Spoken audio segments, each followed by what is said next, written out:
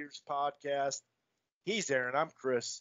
And we're here to talk some Vikings football. We got a big game coming up against the Dallas Cowboys. Halloween night at home. Sunday night football.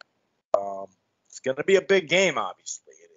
We talked a little bit about it last week, how, these next four games are very, very crucial. It was awesome to get back to 3-3, no doubt, especially considering, some of the tough teams we faced and some of the circumstances, I'll say, that happened, in those games.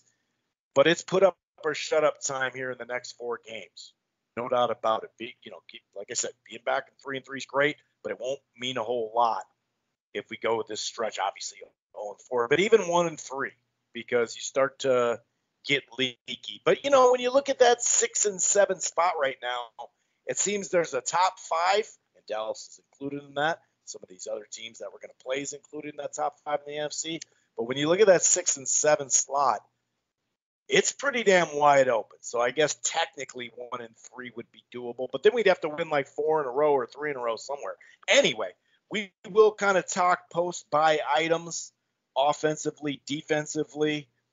Obviously Dantzler is having to step in here. He tweeted something. He was wanting to play after starting a lot of games as a rookie and looking good down the stretch doing it, no doubt about it. But he's got to step up. You're just talking off air that he lost 15 pounds from COVID, man. I hope he's back fully. Will Pierce come back? We did, damn sure need him for this run. So there's a variety of things. Of course, we'll preview the Cowboys game. And then if you've been listening to the show for a while, we end the show on a Gopher football segment. They got a big win over Maryland. They have a road game against Northwestern. But if this is your first time listening to this here Vikings podcast, welcome. It's available in a variety of areas. It streams live on blogtalkradio.com/Rope-A-Dope Radio. You don't have to go to Blog Talk and Rope-A-Dope and download the show directly there or listen to the browser. You can find the Rope-A-Dope Radio podcast platform on Apple Podcast, iHeartRadio, Player FM, TuneIn, other places. We're also part of the Grueling Truth Sports Podcast Network. While you're at it, why don't you head on over to thegruelingtruth.com. We also have a page that Aaron started up last year called Living in Loserville. Okay, some people like that name. Some people don't. Some people get what we're saying.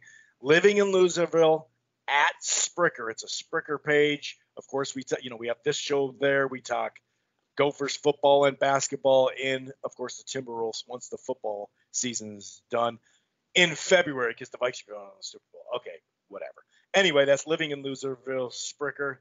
And also one more thing, if you're thinking about cutting the cord or you're not quite happy, I got something for you. It's called Direct TV Stream. The prices start as low as $69.99 a month.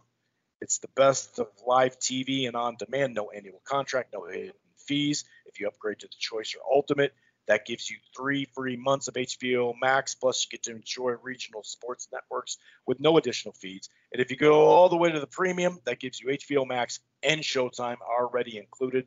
That's Direct TV Stream. Okay, I'm going to go ahead and bring in my co-host to help kind of talk us through the post-buy topics. I mean, there's a variety of them, both offensively and defensively, and player, individual player stuff. And how you doing, first and foremost? The last couple of days, the winds picked up a little bit here in Minnie, and it's starting to feel like an actual fall. We've been kind of spoiled this fall, but how are things on your end? And we got a lot to talk about. Not too bad. Yeah, the weather's changing, getting into fall, and leaves are falling off the trees. there's this one tree outside my house. I'm just clinging to the leaves on that. I think it's like a big oak tree. The leaves are still green, so I feel like we got a little bit of time left there. But, going into the bye, we wanted to stay healthy. That was the biggest key. And, generally, I think the team is pretty healthy. Pierce may or may not be back this week. And obviously the Pat P injury is a huge deal going into the bye. And, you want to come out of it. So with those two losses, I mean, those are really only two I can think of that are significant injuries. It's going to leave a lot on the table for Cam Dantzler to try to, I've got mixed feelings on it. I think Cam is capable of picking up 80% of that slack, just the lack of experience. But then part of me is like, well, Cam's kind of a hothead, or I wouldn't say a hothead, but it seems to be up and down, a little inconsistent, I guess is the best way to put it. And how's that going to pan out? And then, go to the other side. There's Breland, and, he's also inconsistent, like you like to say, feast or famine. And he's picked up this here, but then he'll drop something there. His tackling seems to improve. So I'm a little bit worried about the secondary as far as the corners are going. I think Woods and Harrison Smith are pretty good, but I think that's my biggest concern coming out of the bye. Yeah, I mean, it's a legit question. Can, Dantzler, let's say, coming off of COVID, and he didn't have just regular COVID where you had some symptoms. Dude lost 15 pounds, and like I said before, it's not like he's 210 or something like that. You know what I mean? He's a skinny dude. He's a skinny, long dude. But, I do remember in the past when Zimmer's had, he only had that one bad season last year, defensively, I should say. And, there were some times when, roads are closed, when he was a damn good corner, when he would be a little banged up, or another corner would be a little banged up, and a couple of games would go by and we'd manage just because we had a good enough defense to kind of gel. And we do have a lot more depth than we've had, or especially last year, experience depth. Even like Alexander, sure, there's a couple of plays that you're like, man, you just see Alexander running, after the guy or whatever, but he's played pretty solid too. He's also able to step up. Let's say Breland or Dantzler does have just a rough first half or something. Maybe even Alexander could pop in. It's not ideal. We like him, in the slot at the nickel and whatnot. But I think that 80% thing that you talked about is dead on there. I think that is possible. That I don't believe. During this stretch, I think Dantzler, I want to kind of say this a little bit detailed here. During this 4-game stretch, at least, where we won't, or 3 games at least, for sure, we know Pat Pete won't be playing. I think overall, Dantzler could fill some of that void, a good chunk of it. But it's kind of like, man, his first game back, and he's got to go against a plethora of wide receivers. So it's kind of got me a little nervous, especially against Dallas, because they could just wing that thing all over the yard. They can, and CeeDee Lamb and Amari Cooper, and I think Gallup. They still have Gallup there. I think he's coming back. Yeah, I think just in time to face the Vikes. I think he's going to play. Yeah, I mean, that's a tall order. Now, Cam did hold up pretty well last year. But as even Cam mentioned in the press conference, that Lamb was in the slot last year, so Cam didn't see much of him. But this year they have him outside, and I think he kind of had his way with Gladney, but that being CeeDee Lamb, and that's my biggest concern. I think guys like Gallup and Cooper are more, I guess stereotypical outside wide receivers, but CeeDee Lamb's pretty dynamic in what he can do and the catches he can make and how fast he is and what he's proven already. And, if Dak is back and he continues to play as well as he has for the beginning of the season, that could be a problem. Now, I do have some faith in Cam just because I feel like he's a dog and you can beat him and he's going to come back at you. But it's a question of, knowing where he has to be and his assignments and those type of things. I think athletically he's fine. It's just, are you up to speed in your brain as far as like your coverages and so on? If you can do that, try to keep things in front of you, I think we'll be all right. And I think they're probably going to see a lot of them going at Breland again just because he's so hit and miss. And what's that going to say about Breland if he can't hold up against, with Cam on the other side of him? Then it just seems to me like there's so much inconsistency now. A lot of people have been talking about maybe bringing in a veteran corner from somewhere or making a trade. And yeah, I'm not really with that. I don't know where you stand on it, but I think you got corners that you need. If you get down to Boyd and Harrison Hand, though, we're going to be in some trouble. Yeah, I mean, it'd be different if Pat P was out for the season. Then I'd say, yeah, why not? It makes no sense not to do it. We got some cap space anyway. And you're right, Dantzler. Last year, he showed he had the confidence to bounce back when he would get beat or whatever. But, man, when he get beat, it wasn't by a whole lot. I mean, I remember time and time again we'd say, and this was a lot of the corners, but we're talking about Cam here, he'd be right in the play. He'd be right there positioned well, and the guy would just make the catch. Now, sometimes that's going to happen in the NFL, obviously, just like in the Seattle game. That's a little different. But he would be right there, and then, man, down the stretch, last 7 games or whatever, you look at his numbers, you just look at the eye test that popped off the screen. He looked pretty damn good, and you're right about Breland. You know, we can't get lulled to sleep in these last 3 games of his really a major improvement, but, you know, we'll see how that lasts. And since we're on the defensive side, they've come a long way from just giving up crazy yards. Obviously, we know about the second half, late second half, scores that we've given up, the amount of points we've given up in that time. But they've come a long way basically since like just getting beat up all the way through Seattle through the first half. And since that second half, they've tightened up. And a lot of it is just the run defense and, Griff not being offsides, Yeah, and they lead the league in good categories like sacks. They're number 1 in sacks in the NFL. I think number 1 in hurries and pressures. So they're getting, pressure, obviously, on the quarterback. The problem is the run defense, though, Chris. I think Pierce will help with that when he comes back, but it's not just that. I think there's the continuity things going on there with the linebackers, Barr coming back in and getting a feel for what's going on in there. And Tomlinson seems to be pretty good against the run, but he was not as good as maybe like Linval was, at least not yet. And we're not seeing a lot of Sheldon Richardson. So I'm thinking, we got to shore that up somehow, whether that's scheme wise or what you can do, or maybe just settle in on a couple of really good run stoppers in the middle. It's hard to tell what to do to fix that because, Kendricks is solid. If he's there, he'll make the tackle. Barr pretty much was touted to help the run defense, but we haven't seen a lot of that. So maybe he's getting back up to speed again. And Vigil was pretty good as well. So it's not like we don't have the athletes to do it. It's just something's going on there.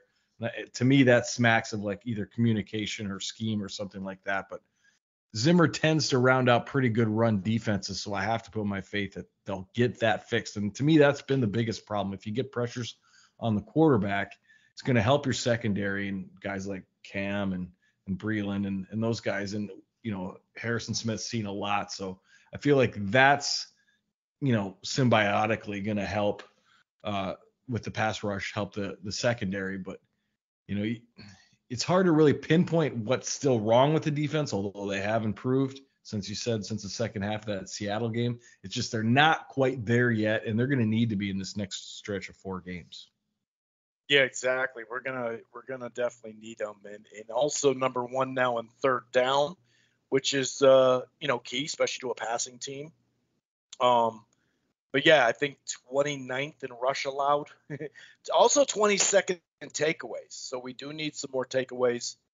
But when a team is able to rush like they have, and it's not just we talk about limit the big chunk yardages like we're not used to seeing, and I like how you pointed that out. Some of it, sure, some of his missed tackles does seem like some of it has been a linebacker, not in the right position and whatnot, or not making the play or whatever.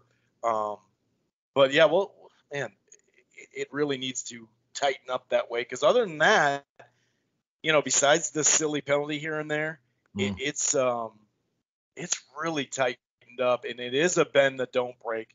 It's damn good in the red zone as well.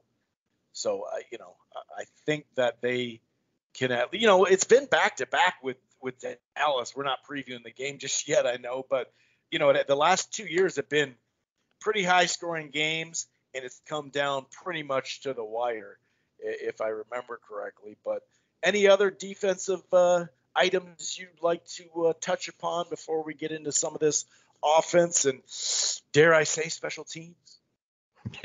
Yeah, you can say special teams. And, defensively, I think you're going to face a multitude of different offenses coming up, right? So you've got Dallas, who's very talented and pretty, I would say, a classic offense. And then you go on to face Lamar Jackson, which is a different total deal, and things that they can do. And then after that, you go back to like a prototypical sort of NFL offense, and you're going to be jumping back and forth with styles here. And I think that's going to be interesting to see how they adjust defensively. I think that's like these next 4 games are pretty much it. You think going forward, you're going to find out at least what you're made of and what kind of team you are and what you lack and what you're good at against some pretty good teams. So defensively, like I said, I think they're going to continue to get better. I thought maybe they'd be at a point now where you could start to see a little bit of frosting on the cake, but right now it's still just,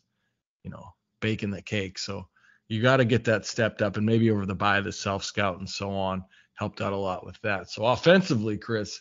One more thing I did forget. Stephen Weatherly did get traded, and Patrick Jones is now going to get some reps here. Yeah, that's my guy. I feel like that kid's going to be really That's why I wanted to bring it up. Yeah, I'm excited about that. I didn't know that they elevated Patrick, but I knew that they traded Weatherly, and I wasn't that upset about that at all because, me and my annoyance I have with bringing people back. Some people like Mac, bring Mac back. Griffin I had a problem with. It's actually been a pretty good thing. But I think this Jones kid's really talented. I saw him in the preseason. I think he played significant downs in maybe one of them, but he looked like the perfect other end to Danielle Hunter. Now, I'm not sure if he's going to be rotating with Danielle or if they're going to be putting him on the other side. But if it were me, I'd put him on the other side because Wanham hasn't shown much that's outstanding except for just being, pretty good. He got 1 sack I think I can think of. But the guys behind that are like, well, Weatherly wasn't really anything. And, I think there's some more depth back there. But just the fact that I can't remember who they are just says volume. So I think that's going to be someone who could flash in the second half of this season. Yeah, possibly. I think DJ has been all right. He hasn't turned into that starter. But Griff has been phenomenal, especially if you look at, paying $1 million a year too. I mean, that's about as bang.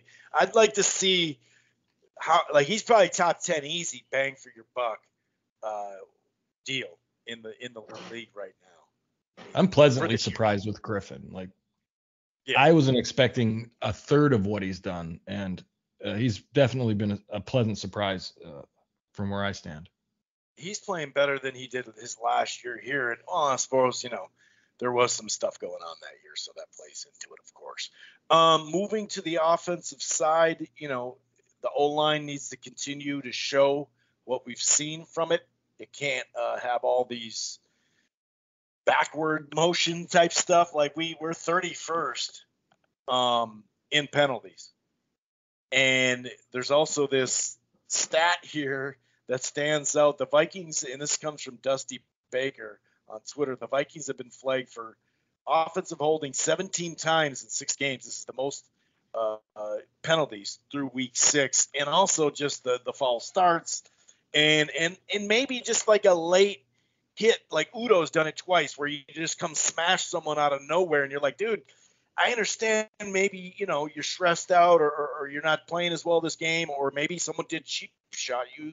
And, it's always, they always get the second person, right? I mean, we know that, but I don't see the O-line week to week falling backwards, meaning sure, they'll have a rough game.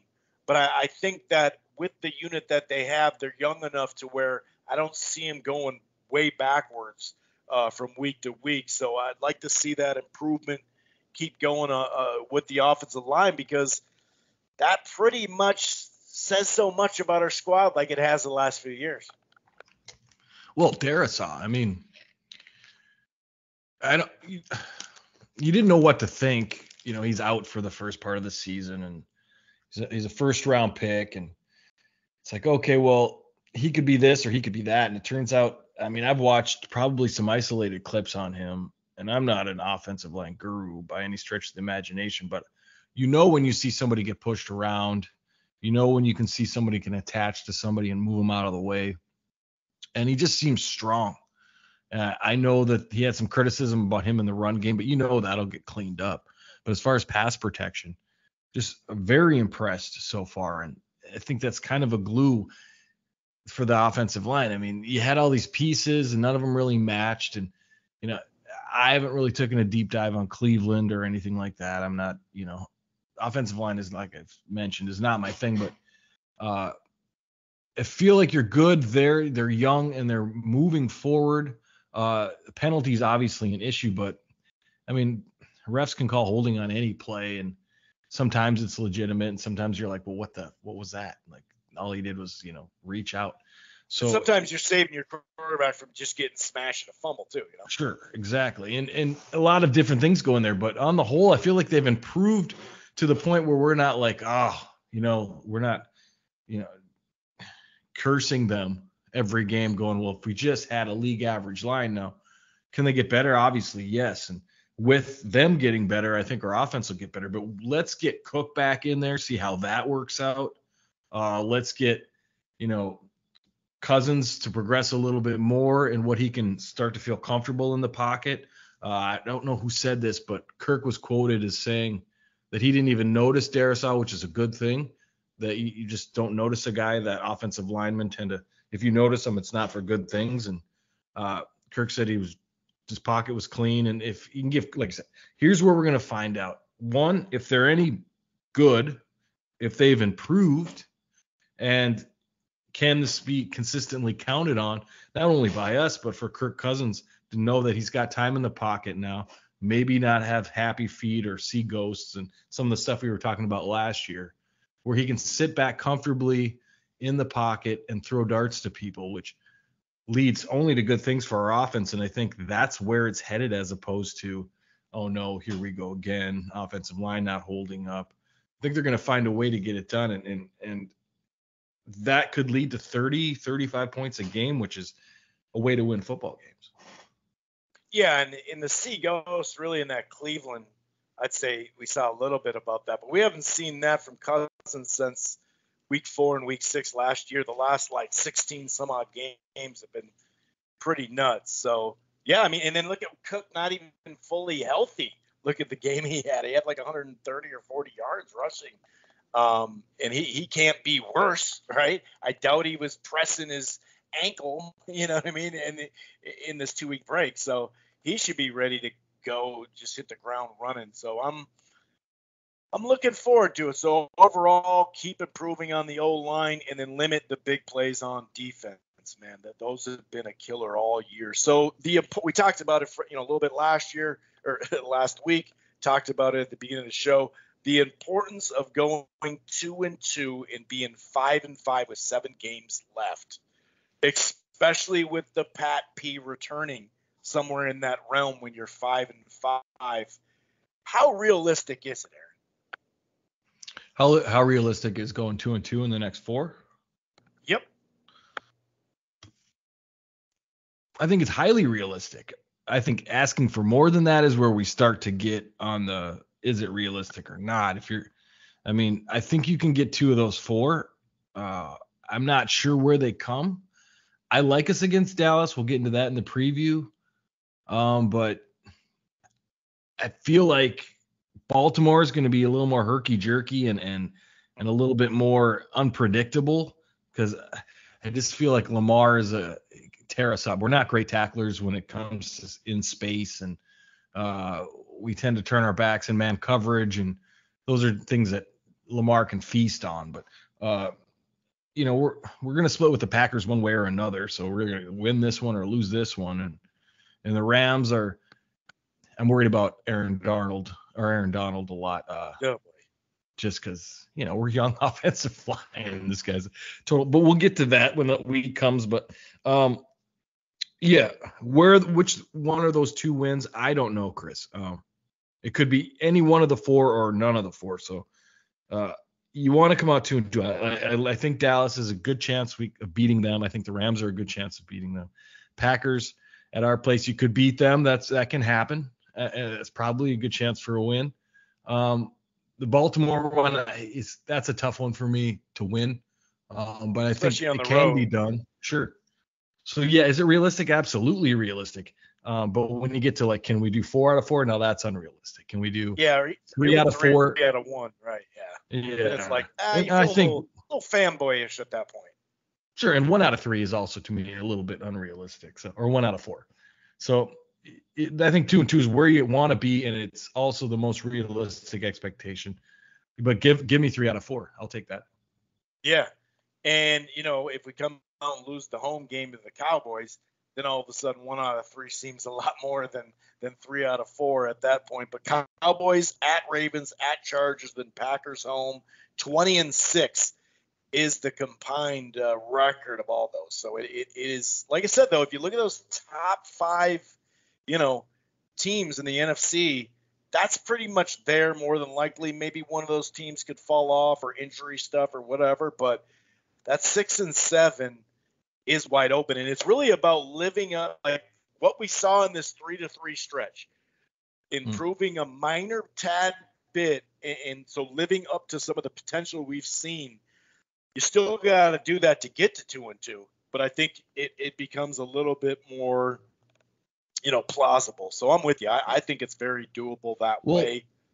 Here's my thing about it. Is I could have brought this up during the offensive bit too, but you're going to have to score with some of these teams, right? You're going to have to score with Dallas. You're going to have to score with LA. I'm sorry, I got the Rams and the Chargers mixed up. You're going to have to score with, which could be a pretty high scoring game with Baltimore. So you're going to have to do some things offensively that aren't in your blueprint for the last 2 seasons. You're going to have to throw the ball, right? You have 3 wide receivers with KJ Osborne now. So you're able to do 3 wide receiver set stuff. You think you have a pocket you can throw in now. You think you have a quarterback who's progressed to a point where, you're not so worried about him throwing the ball. So you're going to have to throw the ball in these. And then to make Cook more effective, my point being is you're might have to progress towards pass to open up the run as opposed to run to open up the pass, because really establishing the run here is just making sure you have Dalvin on the field in some capacity, right? If you put Dalvin in the backfield, that pretty much establishes the run for almost any defense. Yeah, you'll have to run it a couple times, but you don't need to run it 10 out of 12 plays to establish the run. What you need to do now is score with these teams. So you're going to have to come out, break your tendencies a little bit, and throw the ball so that you can get Cook off on some good runs. And that seems to be where philosophically there's a problem with Zimmer, and philosophically that's not what we're built for and all that other stuff. Well, that's tough because you're probably going to give up points to any one of those 4 teams, and you're going to need to match them. Yeah, and that is something that, there has been some talk of, should at the end of the season, as just a talker in the bye week, should the Vikings, extend Kirk Cousins in the last, almost season's worth of game now. We have actually been passing more. We have seen them have to not have 8 in the box because of our passing game. And a lot of it is, obviously, when you play a damn good defensive line, it's that, because the other line usually screws up as well. But it's also, like you said, Zimmer calling a timeout and talking it through. Here's what we're going to do. And then all of a sudden the conservatism comes out like crazy. We'll breach that Kirk Cousins extension a little bit after we preview the Cowboy game. Any other items before we get into this year Dallas Cowboy game? No, maybe you talk about 17-week season, and what our bye was on week 7. So now we've got 10 more games, 11 more games straight. Yeah, there's a little break. Games. There's a little break, after we play Pittsburgh on a Thursday, and then we don't play again until Sunday, so there's a little bit of a break after that. But Sure. I guess was it too early to have the bye, or is it a good time for the bye? I mean, I think a lot of it changes. If Pat P doesn't pull his hamstring, I think we're probably feeling a lot better about where we are in the bye than we feel right now. I mean, towards the end of the game, that's unfortunate. It's just changed the whole feel of the bye week. Yeah, no doubt about it. We were talking about how Darius sure wishes there weren't a bye week right now. Just like, hey man, I just got in the game. What's going on? I don't want to do this. I want to keep winning. Yeah, you're right. It did come at a good time though. It really did. As far as last year's game, the year before the Vikes beat the Cowboys, either the year before or the year before that, I think it was last year. They had the Cowboys had a Hail Mary at the end of it to try to win. It didn't work. Last year Dallas beat the Vikes 31-28, and both Cousins and Cook had fumbles in the first half that set up about 10 points there. Now they did manage to come out hot. I'm looking at it right now. They scored 3 straight touchdowns to get up in that game, 21-16 and then 21-24, but did manage to give up an 11-play drive to lose, and it was a turnover on downs at the end. So it was when you look at the game, it does kind of feel like the defense couldn't hold them, and the offense screwed up early in the game, so the offense wouldn't have had to have come back if they didn't, Cousins and Cook fumbled. Because when you look, well, first of all, it was with Dalton, and they weren't, he didn't have some kind of great game. Elliott ran for 100 yards, but on the flip side, Cook did have 115 yards and a touch, and Cousins threw the ball 30 times, and so it really just came down to the minor little stuff, and sometimes that is, a blindside hit from the back. There's all sorts of stuff like that could just. There wasn't much, is my point. There really wasn't much there in the difference, and we obviously played better in the second half on defense this year, and not so much on offense. But looking at it, this is a tight ass game. Like, it's pretty much held since it's open at a 2.5-point favorite on the road. Dallas is the over under 54.5. I think that's about right, because like you said earlier, there's going to be a lot of scoring. Prescott, has a little injury. So he could. Some people are saying, he might be rusty. He hasn't been practicing, and that's a fair point. But I think we talked about this right before the show started, that he didn't get a ton of practice or game time in the preseason because he got hurt. I think his shoulder or whatever, and he came out and looked pretty damn good so far this year. I mean, the guy's a stud. So this is going to be really a tight game. I mean, I don't see any difference the last couple of years as far as how this game's going to play out. If you look at it, we'll talk about Diggs, or at least maybe you will. I don't know. I have a couple of numbers on him that kind of makes you go, interesting. But they've struggled in the red zone. The Cowboys have. They're like 7th worst in the NFL. So they've had a little bit of issues with that, and also short yardage. Their lines played pretty damn good, and sometimes elite. Sorry, PJ Fleck. But on the short yardage, it kind of feels like us that they're not that good at short yardage on paper so far through this thing. So, that the bend that don't break, because they are going to move the ball. We know that. We know that. So if you're not getting turnover, hey, they're going to chuck the ball around too. So maybe, especially without Pat P, maybe, that's where we do get some of those takeaways. But I don't see them, unless they're down, putting the ball up in the air 48 times or something, just because our pass pressure and nobody's hurt there.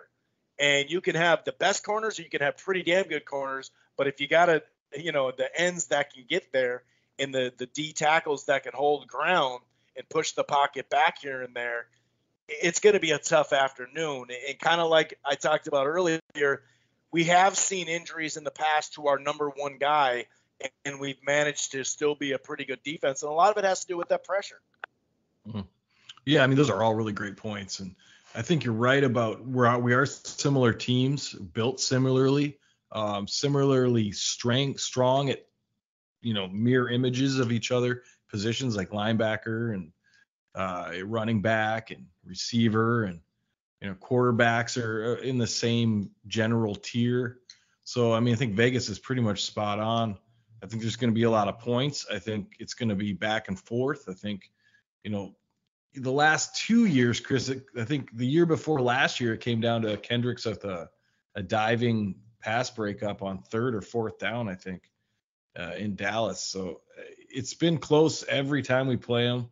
I think they are pretty familiar with McCarthy being the coach of what he wants to do, and I've seen enough of him throughout the years that you kind of get a good feel of what they want to do, just different athletes. And I think that Vegas is spot on.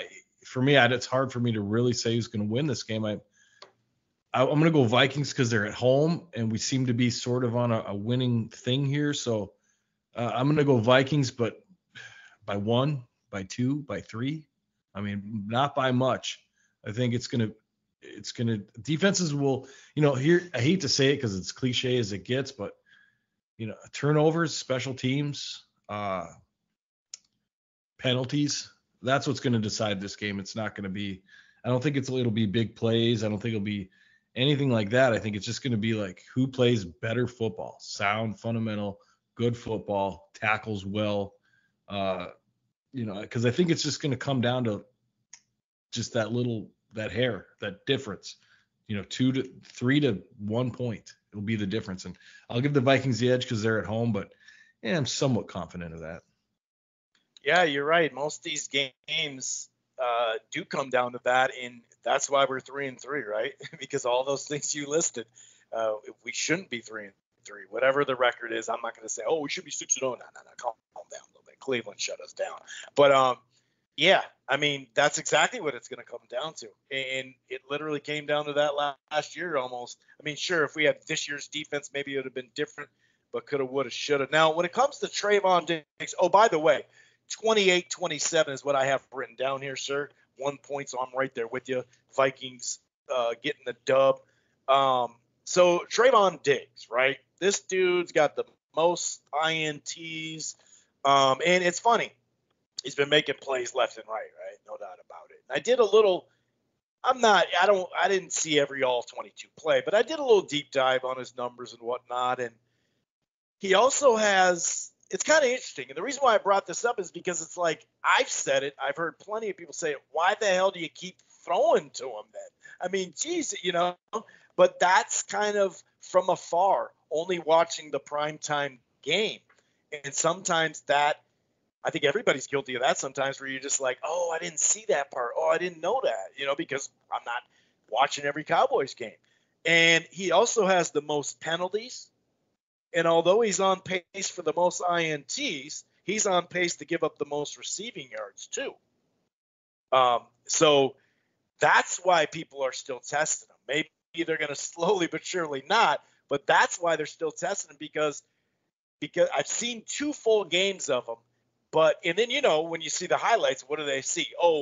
Do they show like, he gave up 8 yards here, 16 yards? No, they're going to show the picks or if he gets beat or something like that. That's what you're going to see in highlights. So taking a little bit deeper dive on it, I was like, okay, so he does get penalties and gives up a chunk of yards. I think he's given up the most yards in the league.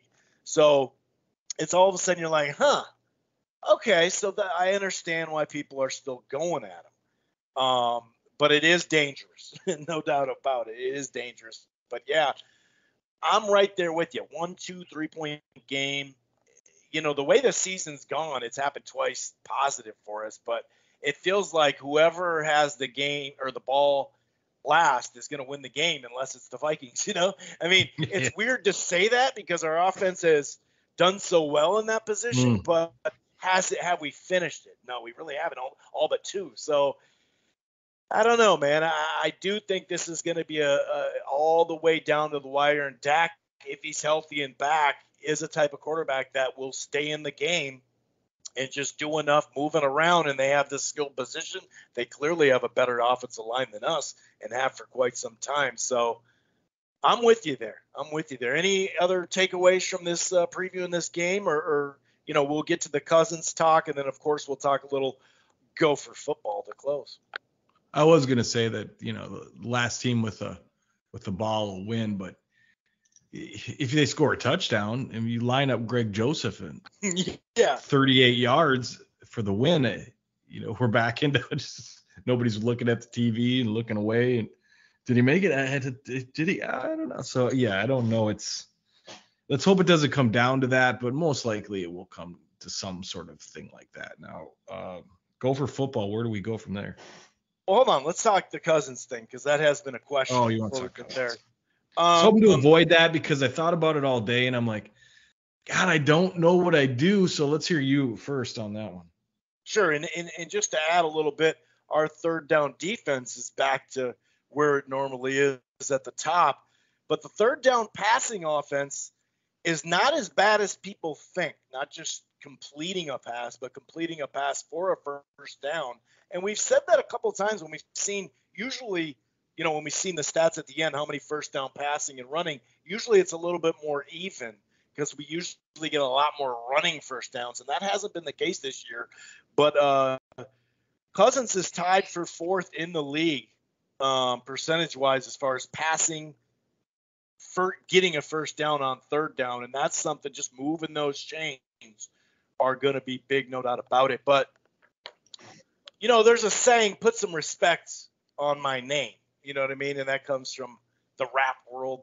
But anyway, I would. I was in favor of the extension last time. We chose to give the $10 million in cap money that freed up to a safety that's not here anymore, whereas we could have gave it to Sheldon. We could have gave it to a solid guard. That's in the past, obviously. But by extending him, clearly you tweak the cap number for next year. Obviously, he's not worth that amount. There's only a handful of guys that are going to be making that money. Well, there's actually about 4 or 5 of them now. But, as their contracts kick in, I think he's going to be third or fourth next year. Third, I think, because there are some people that jumped up on him. But still, $45 million is just too much. But the only thing I didn't like about the last extension is it wasn't long enough. And I know that's sacrilegious to some people, but we have found out that he's tradable to an extent. But it helps the cap number, not the guarantee. I mean, there's a lot of guaranteed money in this, but not it's still on the books, but not on the cap number. I think that was the key. If we would have given one more year, we wouldn't be staring at this $45 million. But when you look at it, I mean, like I said, for game 4, game 6 last year, he played horrible. He just did. There's no doubt about it. But since then, in 16 games, so basically before this season, a season worth of, it's not a small little measurement. It's a full season. He's completing 69%. He's 37 touchdowns, 5 picks, 4,500 yards. 6 out of their last 12 games, we have a last-minute drive that worked, and that's not including this year that had nothing to do with him, with the missed field goals and that one timely fumble or whatever. And then, some of these narratives that have been built over time since he's been here, it's just, it doesn't actually – it's not nearly as bad as people say. If you look at since last year, the start of 2020, so that involves the horrible foreign game. It was Atlanta and Denver, I believe. This is most TD passes scored within a 3-point margin, okay? So it's not just garbage time. He's tied with Russell Wilson, Cousins, Mahomes, and Brady. Aaron Rodgers, our guy to the east, has 25 of them, that bastard. But the guy has improved in minor ways that we've asked him. You give him a little pocket room, he's able to scramble a little bit. Now, he's ever going to be that great at scrambling? No, he's not. But the little minor stuff we've asked him to do, he has improved. And even if he's, I think, fifth, and he has the fifth most game-winning drives. And that's, like I said, that stat of win or lose or game-winning drives can be tweaked a little bit. And we've seen examples of it right here this year. So, yes, I don't have any qualms about it. I know people are still think he's just garbage or whatever, and they point to next year. Well, we're not even there yet. That doesn't count on our cap until it counts on our cap in the new year. Because remember, last year was supposed to be cap hell, and we had one of the best defensive signings we've had, multiple. So, and all of a sudden we had, up until we did these extensions, we still had like $13 million under the cap. So if that was hell, I don't know what is. But, of course, next year it would have to be tweaked. But, yes, I would extend them because then, like I said, you can loosen up some of that cap. And maybe, as we both said last week, we would add a center guard next year to beef up that middle because the edges look pretty good. Yeah, you said a lot of stuff there. And most of it I agree with, if not all of it. Particularly the part about my biggest complaints about Cousins in the past, he's sort of cleaned up this year. And I've been very forward in saying that. I've been impressed with him. Now, as far as extending him, let's throw some things in here. Let's assume that Zimmer's back as coach, Spielman's back as GM. All is the same, status quo. Because if you change coach and GM or both, then you start to think about, well, do you really want to carry over Cousins into a new regime? Blah, blah, blah. So let's just throw that out and just say everything remains status quo. I'm going to say I would extend him, and it's for the argument that we talked maybe off air about last week was at this playing rate, the way Kirk is playing right now, he's top 12-ish, top 13-ish quarterback. How hard is it to come across another top 12, top 15 quarterback in this league? It's incredibly hard. There are teams that have been searching for 10 years to try to find someone like that. You have one on contract right now with ability to extend. Yes, he has his flaws, and we can argue about what those are. But at the end of the day, he's somewhere in that area of top 15 and probably better than that. This year, we don't have to go all the way to 15, though. Let's be honest. Some people will argue, I agree with you, but arguably you are right. That's what I'm saying. I don't think there's an argument to be had. I think those are Cousins haters. If this is a 15th ranked year, then I can't really have a debate with those people. Fair enough. But so just the scarcity of what he is would lead me to say, yes, you have to. Well, I won't say you have to, but it would be smarter to extend, not to talk about the salary cap, because if you can extend him and take his cap number down, extend it out, I mean, that's all pluses, right? I mean, that's anybody would do that, you would think. Now, if you would ask me the same question last year, let's say he was up for contract last year, I think I'd have a different answer. But what I've seen this year as far as game-winning drives or potential game-winning drives, the ability to not he slipped out of a sack last game that I don't think I would have saw the year before. He hasn't been throwing dumb passes or just meaningless passes. Like I can remember a few, like the one way behind the line of scrimmage and the other one. No, he has his problems. He's not that mobile. But he's in the prime of his, for a quarterback, the prime's like 30 to 40. These are the prime years of him. He's just entering that. He seems to be playing a little bit better. Offensive line is now young and improving, knock on wood. There seems to be a lot of reasons to go ahead and extend him. He's healthy. The guy's healthy. He's healthy. He stays healthy, and you don't really have to. I mean, you got Mond behind him, right? So if you want a future, somebody to put some hope on, you can go with Kellen Mond and hope that he improves. And next year he'll probably be able to, definitely take the quarterback 2 spot. So yes, I would extend him. Now, let's say you go through a coaching change or GM change.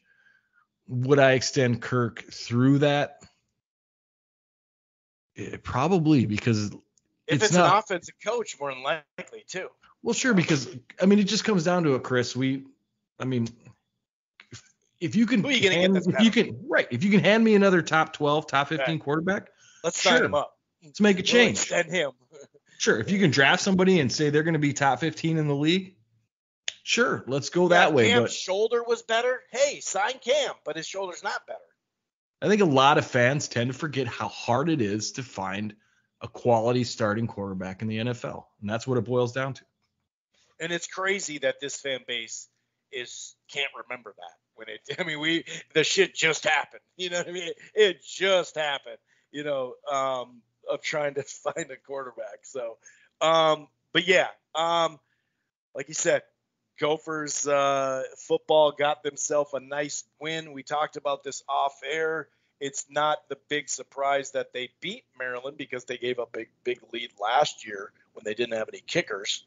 But it was how they did it. Very, very dominant. We did take some shots here and there, but didn't throw the ball a whole lot at all, didn't need to.